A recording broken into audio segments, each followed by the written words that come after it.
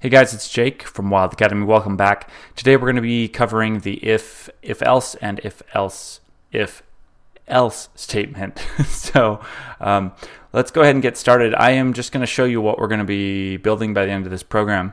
So what this is I've set this variable, the shoe size, to 10. And then I say if shoe size is greater than 13, we will echo back a 30% discount. Else if shoe size is less than 6, we're going to echo out this. Else if we're going to echo out 10, if it's equal to 10, sorry, then we'll echo out 20%. And else, finally, if it's none of these, then we will output 20% or 10% discount. Okay, so here, because it's set at 10, we've echoed out a 20% discount. Okay, so just to get you started, what I'm going to do is I'm just going to do if, and we'll do mana. We'll change the variable here to mana because that's what I've shown in the book. So mana we've set at 43. We can change the name here too. Not we can, but we have to. So let's set it at 43. So if you're following along, you can type this as well. If mana is greater than, let's say we need 20, and we'll come out here, then we'll echo Spielberg, spell casted. All right. So that's pretty much, that's the if statement, just the basic if statement. So if I were to save it and then run this, it'll say spell casted. Now if I come up here and I change this to something below 20, in fact, it could even be 20 and it won't run because it has to be greater than 20. So let's just say if this was 18, save, then I throw it in. You'll see that it doesn't show anything. And then if I do 20 again, like I said, you'll see that it doesn't show anything. So let's say we wanted to return something, like not just have it return blank. If we wanted to return something in the case that we don't have enough, we could just do else, then we do curly brackets right here, come below. We'll echo, you've not enough mana. All right. So we save it. Then we run it here. You've not enough mana right there. Mana, whichever. So there are instances like with the example program that we did. So if we come back up here, we change this to shoe size like we had it. And we'll change our shoe size. Let's make our shoe size 9. Shoe size needs to be greater than 13 will do to get a discount. Echo 30% here. 30% discount. Okay. So this is when there's more than just two possible cases. So before we had it where if something was true, we would echo out or we would do something. And then if it's not true, then we're just going to do something else. Now, multiple conditions can exist, right? So if you'll see in our first example program, we could have 3 or 4 possible results we want to have returned. So what you do then is we're going to make this else and else if statement here. Change this to a 10% discount.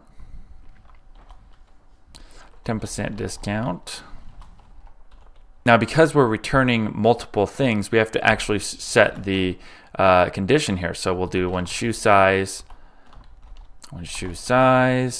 is less than 6, then we're going to return something. Now, make sure to have that in parentheses there. Okay, we're going to echo 10% discount. Coming below it, we're going to do else if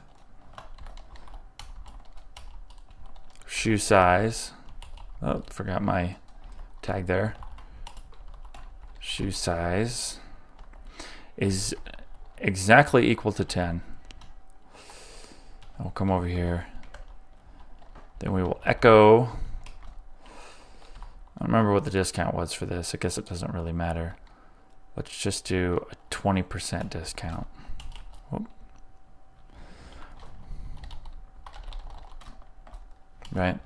We can change this to 25 so that it matches what I've written in the book. 25% discount. 20% discount. And got to make sure we have our semicolon there. Bring that up.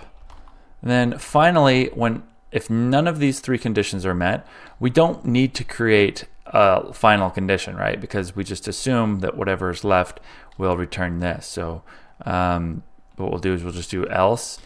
We're going to drop this down here, and we'll just echo 10% discount.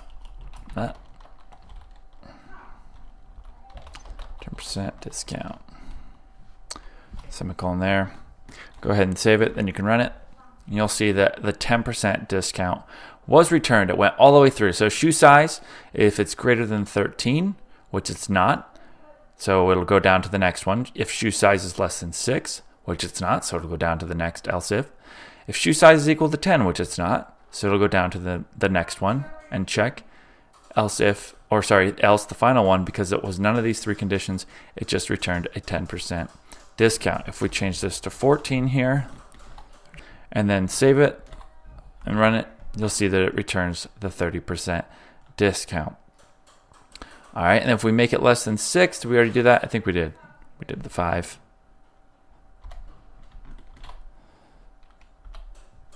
25% discount.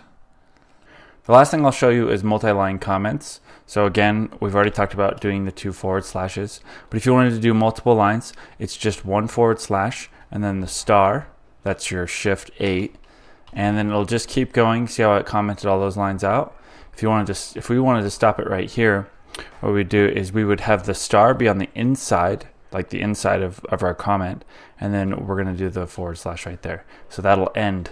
So this is the opening tag of the multi-line comment, and this will be the closing.